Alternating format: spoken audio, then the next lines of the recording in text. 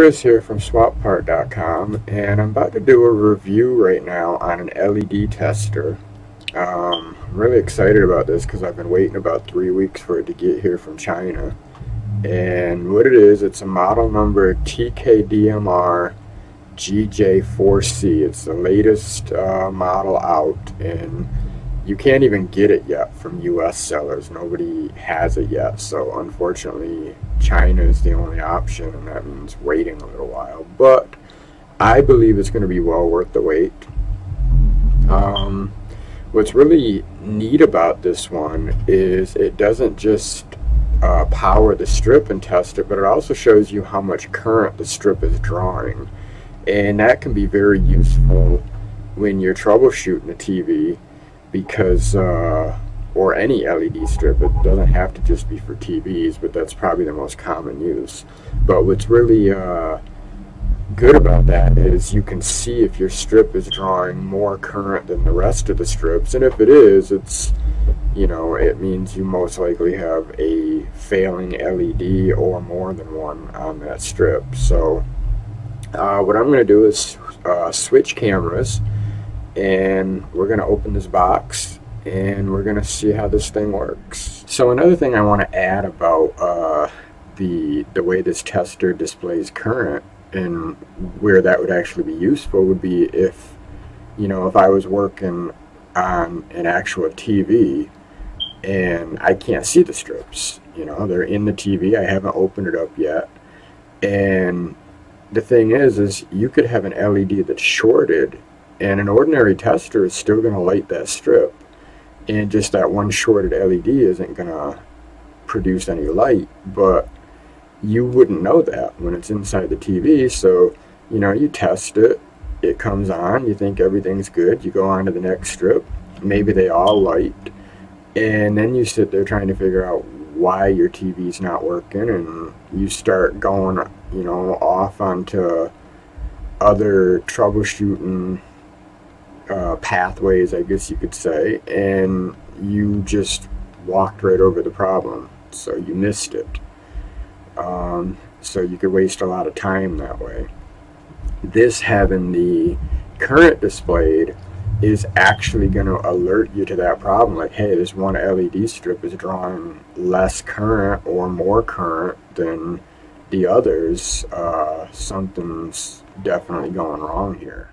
I got it set up here, and I got it so that we can see the display while I'm testing.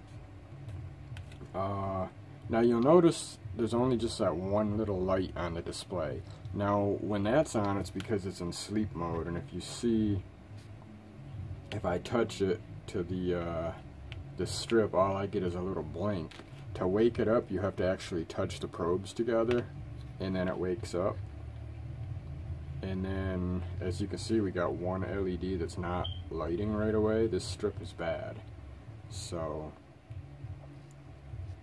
we just hit 20 milliamps. A few seconds from now, it'll go up. Okay, it's going up. It stops at 70.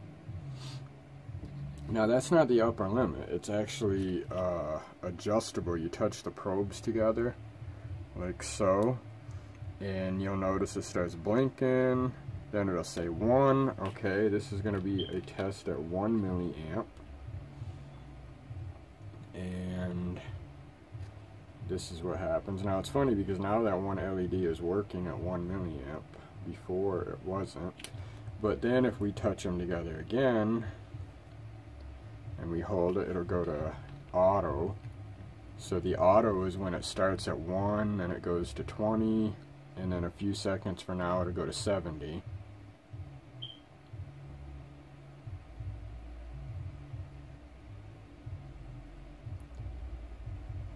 So there you can see it's at 70. Now I want to try, well, let's do the other strips first. See if we get the same readings.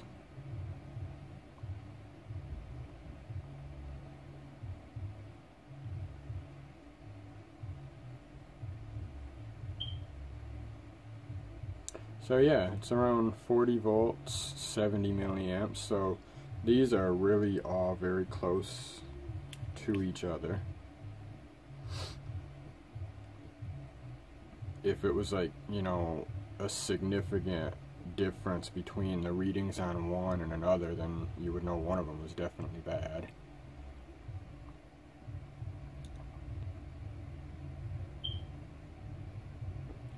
So now if we continue holding these probes together,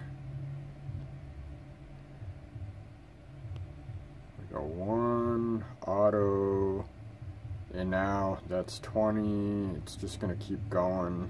We can go all the way up to 300 like this, and that's what we're about to do. So 300 milliamps, we're going to see if this will actually burn up a strip or not. I don't know what's going to happen. I haven't done this yet.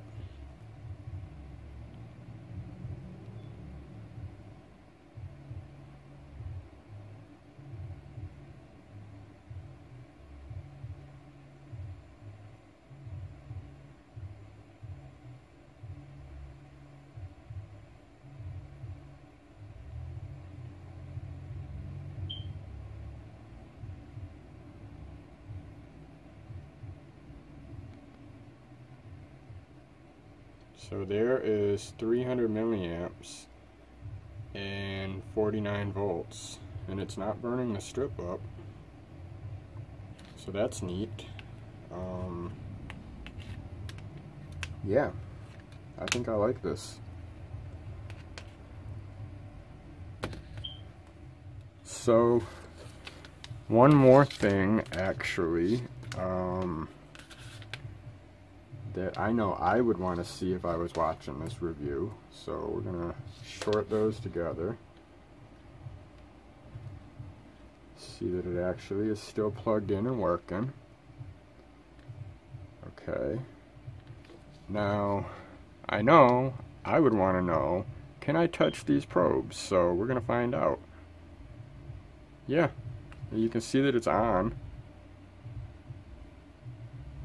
And I don't feel anything, and my hands are actually a little sweaty right now too, so it's safe to touch the probes. It actually does know that I'm touching them because you can see that the voltage, ooh, I felt that. So if you touch them for too long, you'll feel it. Yeah, the more my hands sweat, the more I start feeling that. So I don't recommend touching the probes for too long. So okay, so that was the review of the TD-GJ4C LED tester, and overall I'd say I'm pretty happy with it. I've been waiting to get one of these for a while, like I said, and I almost got the earlier version, which was the GJ3C, and I actually had purchased it and then I canceled the purchase and bought this one from the same seller because I wanted the ammeter function. I feel like that could be really useful in troubleshooting strips that light but may not work in the TV. So,